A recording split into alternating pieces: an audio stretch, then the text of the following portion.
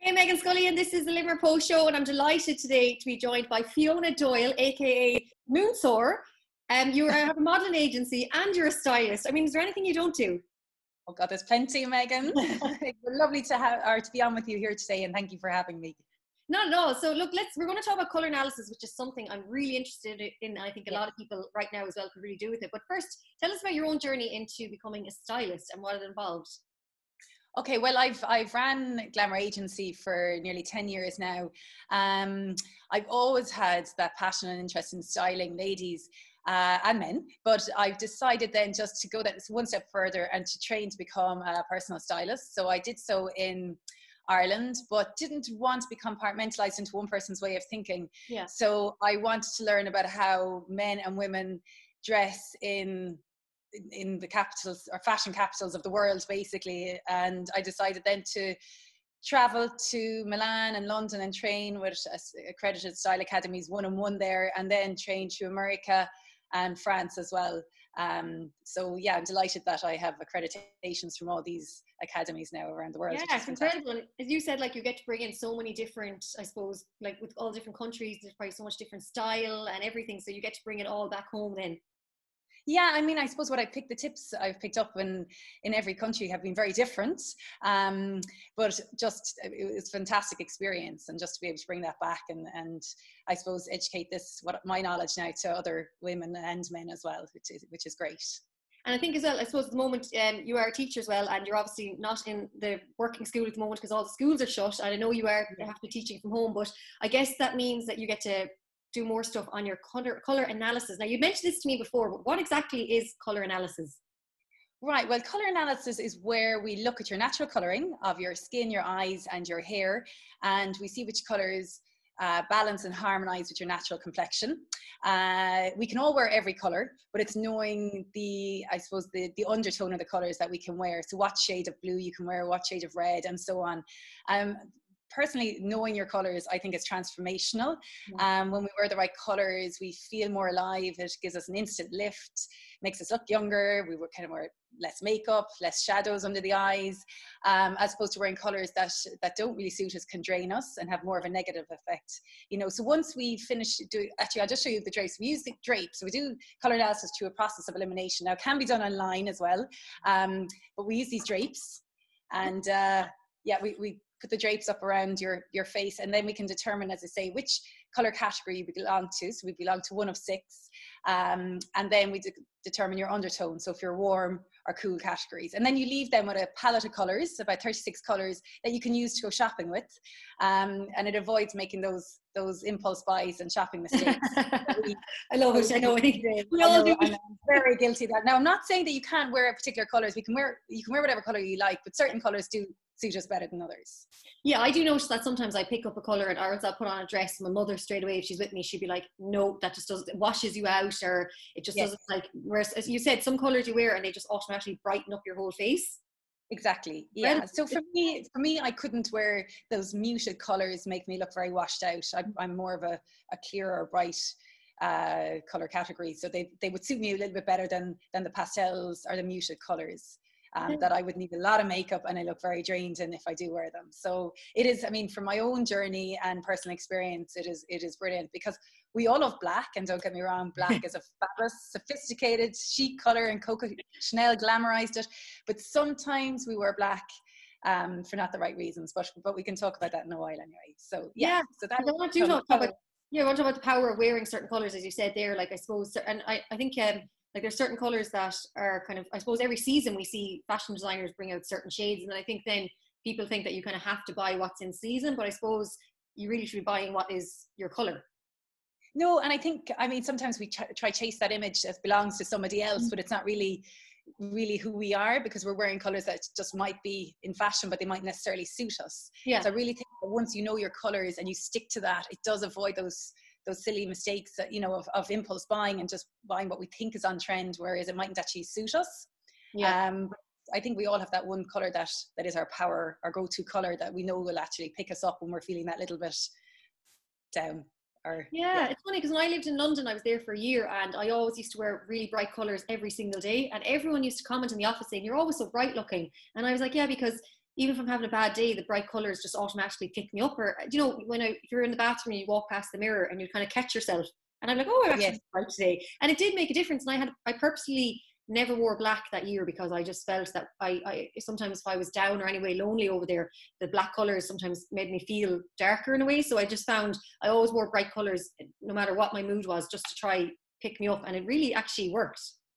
It does. No, it does. Definitely. I mean, wearing certain colors, research has been done on this, that certain colors can combat negative emotions and feelings of being down, you know. So, I mean, black, as I say, it's a chic, it's a sophisticated color, but if you're feeling a little bit down, you know, it mightn't be the best color, because we can hide behind it. It makes us a little bit invisible, you know, that you're better off to maybe try dress mindfully and pick a color that is going to combat that emotion that you might be feeling. So, for example, at the moment with COVID-19, and there's a lot of anxiety around, you know, a lot of people feeling a little bit, you know, down, out of sorts.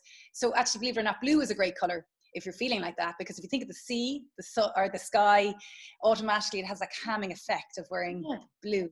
So it's a great color if you're trying to communicate, or even, as I say, just to, if you're a little bit anxious at the moment, it's a great calming color, blue is. And also a great color to show, it's a great color for honesty, you know, it's a loyal color, great color for a guy to wear in a first date, blue. No way! Interesting. Color, yeah. And think of the guards, they wear blue, so that's a trustworthy color as well. Yeah, so yeah. So and you've a lovely blue blazer on as well. Yeah, this is my favorite color. It's a color that it's a pick me up color for me. Yeah. I like to wear blue, you know. So I mean, everyone has, I think that they have their power color, or their color that can lift them a little bit, you know, which is important to know as well. And not be afraid of it. Yeah, mine's certainly purple. I'm wearing my favorite purple top, and this top always just makes me happy every time I put it on, because it's kind of got a fringe in it, and it's purple, and it's just, I always just feel like it's my fun top. I love purple. Purple, yeah, it's a great color. And actually, purple is one of the universal colors, which means that it suits most of us. So, yeah, if not all of us as well. And I was just saying to you about purple earlier there before we came on air, that it's a great spiritual color, believe it or not, as well. And a color if you're looking for a little bit of balance in your life or healing. Yeah, absolutely. Yeah, because we've touched on there the psychological effect of colours, but I mean, you mentioned there about people in this who are stuck indoors now. We were just saying, you know, it's, I suppose, when you're kind of wearing pajamas and tracksuits every day, because, you know, we kind of feel like there's no point dressing up to go around the house. But is there any certain colours that you would recommend for people to wear, maybe if they are feeling a little bit, I suppose, isolated in their own home, and a little bit kind of, you know, as anxious you mentioned, and maybe just a little bit kind of, I think people are kind of like a little bit down about everything, not being able to get out. So is there maybe colours that you could kind of say, try wear these around the house just to even pick up your mood? Pick up your mood. Okay, so if you're feeling a little bit, you know, that we'll be waking up now feeling the energy mightn't be there because we can't, you know, some of us can't get outside. Think of the sun, it's yellow, so that's a great colour to put on. Orange is very invigorating colour as well. It will lift you as well. It's a fun colour, it's a lively colour. Now, I'm not talking walking around head to toe, yellow or orange, but even just putting on a scarf, or, you know, you're not, even if you're not leaving the house, just to put a little, even print, top of a print in it, or a t-shirt that's orange, or something like that, you know. And a color that, if you're, another great pick-me-up color is red. If you think of red, it's the first color we see, it's the first color the eye sees. That's why it's used for stop signs, or, you know, for a lot of branding. That's another great color to wear if you're feeling a little bit depressed as well. Red is a great color. It does increase, it's been proven to increase the heart rate, as well as a color associated with passion. Another color is pink. Great color for if you're looking just for self-love. It's a great color to wear as well. And another it shows loyalty as well. And green is a very fresh color, because we're not getting outside to be back at nature. So they say actually wearing a little bit of green, think of the grass, you know, the freshness and balance and healing.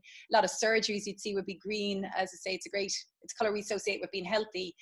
So as I say, I'm not talking head to toe, just a little bit of pop colours. Yeah. A little pop of scarf, or as I said, a little t-shirt. Exactly. And actually, you know, you're wearing purple there yourself.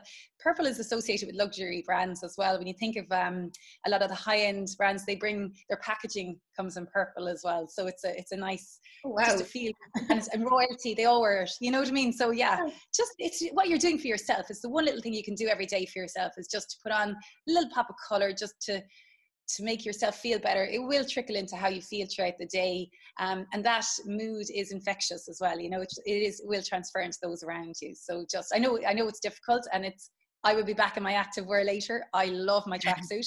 But just sometimes I feel wearing it all day, every day, for me doesn't help me. So that's just a little tip that I do. And even if it's just wearing a little bit of blusher, you know, just a pop of colour with blusher, or a blue eyeshadow, you know, it's just the little things. It's absolutely incredible. It's so fascinating. And I suppose, I know everyone's kind of stuck indoors, but everyone's on social media, so everyone can see what's going on in the fashion world. What is this year's like colour trend, or is there a colour trend that's kind of at the top this year? Yeah, this year the Pantone Institute introduced classic blue. Actually, coincidentally, is the colour of on. It's like a royal blue. That is the colour trend for 2020.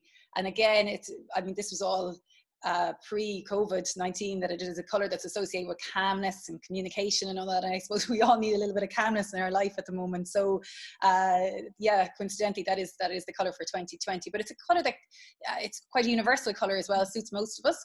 And there's so many colour combinations you can do with classic blue. I mean, you see here I've just the white, it looks great with black. Orange is a fantastic colour to wear with it. Orange, blue. Actually, purple, what you've on you now, and this colour is great. Pink, mustard, navy. I mean, there are endless options to wear with classic blue. It's our royal blue. It's the other name for it, or cobalt blue as well is another name for it as well. So yeah, there's a shade of this that suits everybody. Yeah, it's beautiful. It's really, really, I love it. It's just so strong as well. Now, finally, Fiona, I have to ask, how are you getting on? How are you finding this cocooning? Yeah, it's different. It's brought us all back, hasn't it? It's kind of curtailed things a lot. I mean, we're back to real simplicity, and which is nice. I mean, once we all can stay safe, I think, and do what we're being told to do, which we're doing our best with the little toddler around the house. It's great fun and very challenging. Between trying to make and do art classes with him at home as well, but he hasn't a clue. He just thinks it's one big party. He's not going to school every day. I suppose I'm trying to keep routine with the kids I'm teaching at the moment as well. We're just trying to send out a little bit of work to keep them busy. But just I'm getting out for a little bit of my 2K walks every day. I am, as I say, putting that little pop of colour, whether it be just that little bit of blush or a little bit of perfume, a bit of lippy or something like that, just to make myself feel good. But yeah, I suppose we're adhering to what we're meant to be doing and keeping away from everyone. But thank God for Zoom. And, I know, it's life-changing. You know, and you know, I'm following interests and reading books that I never got to read before, and back doing dressmaking, which is something that I had started, and just trying to finish a few pieces now. So which I would not normally have had the time for, but the days are just keeping busy and trying to keep the brain ticking over, and keeping in contact and reaching out to those people that might be on their own as well every day. I think the sense of community is definitely stronger, which is great to Brilliant. see. Yeah, it is definitely. Now, before we let you go, where can we find you? What's your social media handle? Well, I'm Fiona Doyle, Stylist on Instagram, under Glamour Agency on Facebook, and I'm under my own name on LinkedIn as well. Well, Fiona Doyle, it's been an absolute pleasure, and learning about all the colours, and I can't wait to learn more about it. And as I said, I think now when all this is over, we'll all be delighted to get back into shops and pick up all the colours that we need. Yes.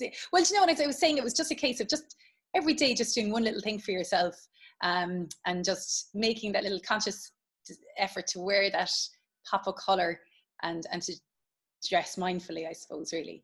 Yeah, exactly. Keep ourselves, I suppose, going and keep ourselves happy as we can. Exactly. Fiona Doyle, thank you so much for chatting to us on the Liverpool Show today. Thank you, Meghann. Thank you. Stay safe. Okay, thank you.